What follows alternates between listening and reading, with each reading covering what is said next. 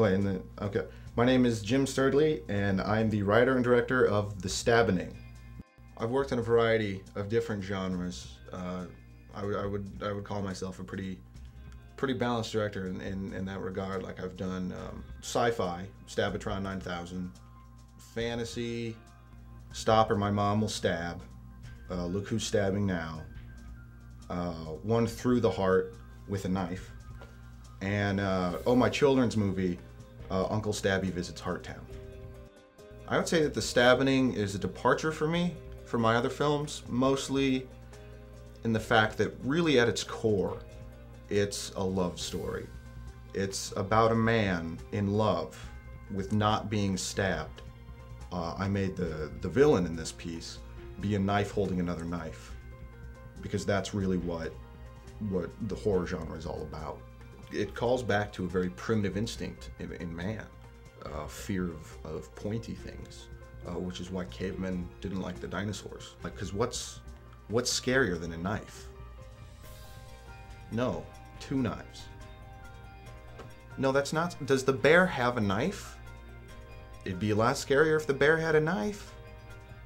But two knives are even scarier than that, and one of the knives is angry. Well, you know, it's kind of the trend a lot these days for a lot of the movies to use CG effects and stuff like that. And we opted not to do that and just do pretty much, all practical effects and use real knives.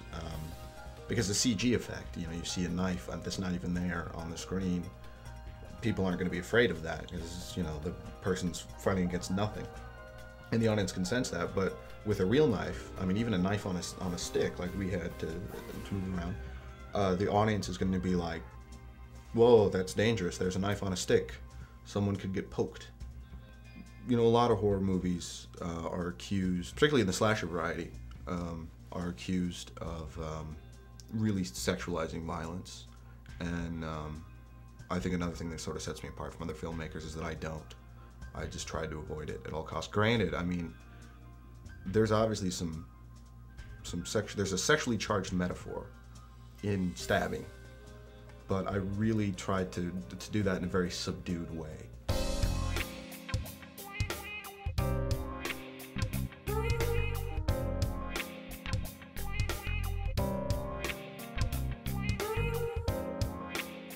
I've always been a bit of a controversial filmmaker. A lot of critics don't like my work. In fact, I remember one Christmas, my mom wrote a scathing review in the family newsletter. Some people are going to look at this movie and say, isn't this just an hour and a half of the same guy getting stabbed over and over and over again? And I would say to them, have you lived life? Because that's what life is getting stabbed over and over again. I can't really say,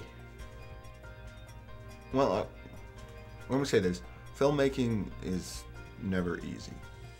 It's usually a struggle, but it's what I've chosen to do. So I can't really tell the audience that I hope they enjoyed it half as much as I did making it, because you can't have half of zero. I think they'd pretty much just disappear. So they would have to like it twice as much. No, because that's still zero. I just hope they like it.